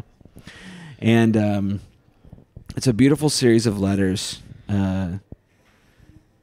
Very phenomenally written by Rilke. But I read one of those. I read Howl by Ginsberg. Not Howl, I'm sorry. Kaddish by Ginsberg. You know Allen Ginsberg, beat poet? No. I don't know why Allen Ginsberg Back to the YouTube, like other sounds stuff I like- have on the YouTube channel. sounds like someone that works at the Fed. Policy. No, that's Alan Greenspan. Yeah. Okay, so You always got money on your mind, Dorian. You're always about making that top dollar so you can buy that house someday. yeah, With multiple rooms, no shared walls. cash rules everything around me. Yes. Cream. So you recommend the Letters to the Poet? Definitely. Letters to a Young Poet. Young Poet. How long is the book? Very short. It's just a collection of letters. Yeah. I was reading. You should read letters 1, 4, and 8, folks. So I think those are the best. How many letters are there? Like 10, 11. Oh, I can read maybe them 14. I don't Maybe. know. 1, 4, and 8, I think, are the key letters. Do you know the comic Sam Talent? Yeah, I like him a lot. Did you read his book? Yeah, Did you like it? yeah, I did. I mean, I liked it, but I'm like, I can't even imagine that life, because that life to me is like the dream if you're a touring comic. Well, I think he wrote that book not living that life, but he was able to piece together like an imagination of it, and as well as his own touring life. Yeah. Because I met him once at Cheaper Than Therapy. Oh, really? Yeah, he was a really cool guy. Yeah.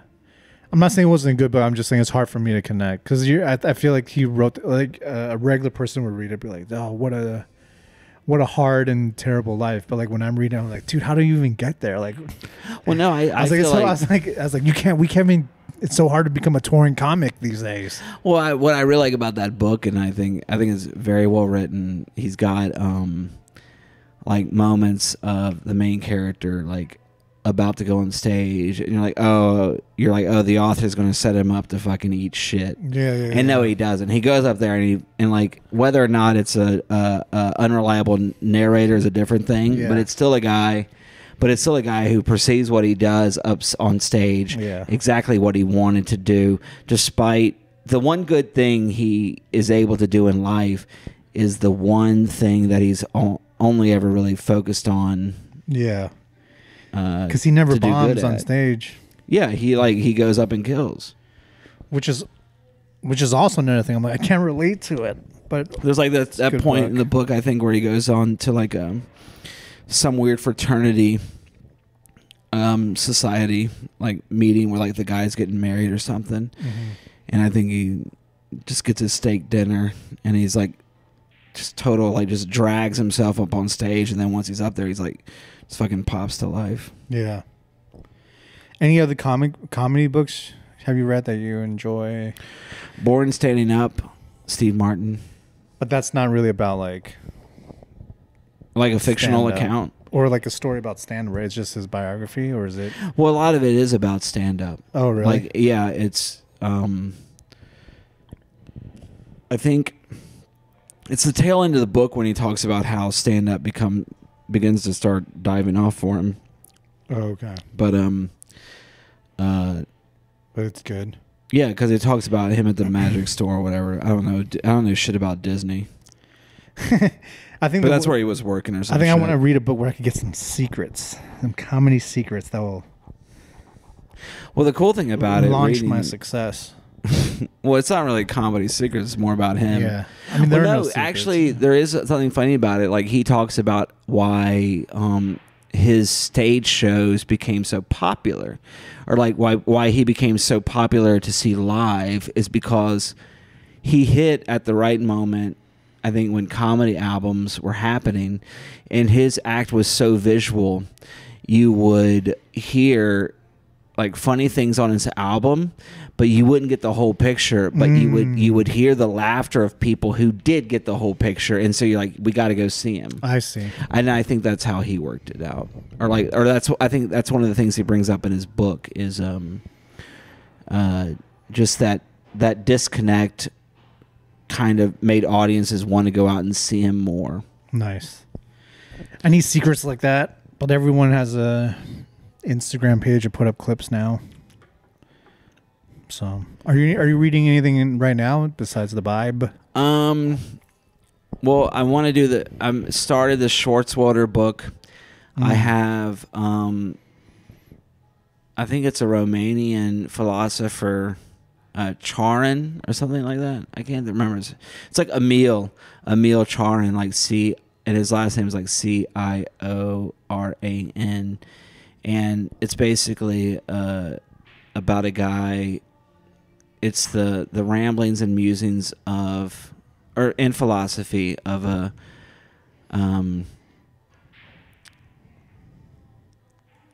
his whole point of view is all about like failure, all about the nothingness of it all. It's very nihilistic. I guess it's nihilistic, but it's just his philosophy, or is he? Yeah, it's like the idea. It's an idea of a guy who is like, you know what, I'm going to do nothing, and he went about life in that. I think, from what I gathered, he went about it religiously of doing nothing and just. Is it a long book? He wrote several books, but the one. It's not novel form, right? It's like no, it's more like an essay. Yeah, kind of like an essay. So like a 4,000-page essay. Not even that many pages. You don't need that many pages. Okay. I'm gonna have to get that from you after this. Emil Charan, I think. I don't know how Romanians say shit. You don't read a lot of Camus, right? I do like Camus, but it's been a long time. Camus speaks to me. Absurdism. Well, yeah, nihilistic. Well, he was also. Well, I mean, anyone who has a bit of a, I like a darkness tinged with light. So I think Camus hits that because he's like, everything's meaningless, so the only meaning you have is what you make, right? Yeah. And who else has Kierkegaard is like that. I haven't read his stuff, but Soren Kierkegaard, yeah. But I should, so I could be smart. Like John. Well, this is just me naming names. It's nothing about being smart. It's all pointless. But you read their stuff. Well, yeah. I mean, I feel like a lot of it roots back to, if you want to get biblical again, Ecclesiastes, which is like one of my favorite books of the Bible. Did we already touch on this last time? No, I don't know. Not Ecclesiastes. Don't eat shellfish. It's from there, I think. No, a lot of the rules about food are going to be like Leviticus or Deuteronomy or something, I think. Okay. Sorry, Mr. Deacon son. Well, my father, he was crazy. And so there was a church story where he wigged out in front of a bunch of kids telling about how they're all going to hell or some bullshit. He had a real proper episode. That's every church, man. You turn from sin. That's how you become deacon. You gotta turn from sin. Yeah, you gotta let it fly. Yeah. All right, mate. Anything else we should end this? Probably. I don't think we need to end on that. What about you, Dorian? What are you getting into? Oh man. What do you have to do? Get home? I think we might be running kind of long now. But that's it. I just read this book. I think you saw I don't know. Maybe you didn't. It's back in my car. There's a book about Stu Feiner. I hope that no one stole the book from your car, because I asked you if you had anything in your car. I have two books. That one and the biography of Richard Nixon That's gone. Your car has been busted into now. But yeah, the Nixon book I started a long time ago and I just put it down. I read this biography about this guy named Stu Feiner. It's like. It's I guess it's like a trashy thing. He in the 80s, 90s, he was like a gambling guy. He was giving out like sports picks over the radio. And then he joined Barstool Sports, which is like a content thing on YouTube. I don't know if you're familiar with them, but Barstool Sports. Yeah. I've heard of it. yeah. So he's like he works for them now, and I was like, I'm gonna read about his life, but it was kind of like, it's whatever. Don't ever need to read again. I'm actually trying to look for one of those take a book, leave a book. And I want to find one of Like those little tiny libraries. Yeah, and then put it in there. The cover is just like a young him with like 2 chicks in bikinis. So I was like, You bought that book I bought it from off Amazon. knowing the cover. Yeah, but I wanted What did to you think you would gather from it? Well, I just want to read about a story about like a guy that made himself a millionaire, being a gambling addict, lost everything, and built it up again. I like degenerates. No, you like money success stories. Not always. I also like degenerates. Like This is where we I guess differ, they're Dorian. all are connected with like money, but like drug dealers, prostitutes, stuff like that. Like I feel like when the I swim in failure, you swim in success. when people That's from the like thing. the fringes of society succeed, like I like it. Even when like everybody else is like, oh, that sucks. Was he on the fringe of society? Huh? The guy with the 2 bikini-clad women, was he on the fringe of Kinda, society? yeah. He's a gambling addict. Is that the fringe of society? Yeah. Where did he come from? He's came from, I think, Boston, Jewish background, poor, working class, but he saw how his dad's life was. Okay, I can dig that. He that basically makes that I can dig with that. he basically saw how like sports affected his dad and how it could ruin basically his life, which he was just like, and I guess he wanted to be. I think part of it is he wants to be connected to his dad, so he got really good at like picking odds and stuff like that. And Folks, you know, that's why you don't need a dad, because they fucking put you up to shit like you that. just gamble, baby. Yeah, have them die early. That's the Yeah. key. I read that book. I read that Sam Talent book right before that, I think. And then, I don't remember what else I read recently.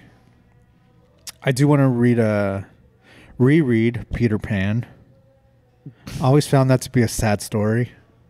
Why? The same reason why you found the Masquerade. Do not even begin. It's the same thing. It's the Do same not thing. even He begin. never grows up. And he kind of lives this life where everybody just leaves him because everybody around him grows up. All you have to do is just watch Hook, and you're good to go. All children grow old except Peter. I think it's the first line in the book. Wow. Shout out to Peter That's Pan. it. Was that? Is that Victorian literature? Where is Peter Pan from? I don't know, dude. You look Look it it up. You're better at it. We're going to end on this. Peter Pan. All right. When was Peter Pan written? All I know is Michael Jackson loved him.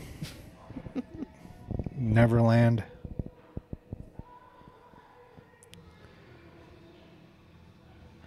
It's probably written like 1904. Oh, I was gonna be way off. I was about to say like Oh, it started as a play, and then 1911, 1904 a play, then 1911 a novel. sounds good to me. That's kind of cool. Yeah. All right. Guess we'll end it there. Yeah. I'll see you in a couple months. Never maybe. grow up. Yeah. Maybe we'll start a weekly podcast, just the two of us. Probably not. All right. Thank you guys for listening. Hey, subscribe to John Beard's reading. Yeah, YouTube. listen to me read poems while I'm drinking Is it just wine. called John Beard? I have no channel? clue what it's called. I just post things on it when I'm drinking and reading to my computer. Okay. You send me a link and I will post cool. it in the description. All right. Thank you. Peace out, everyone. Bye, y'all.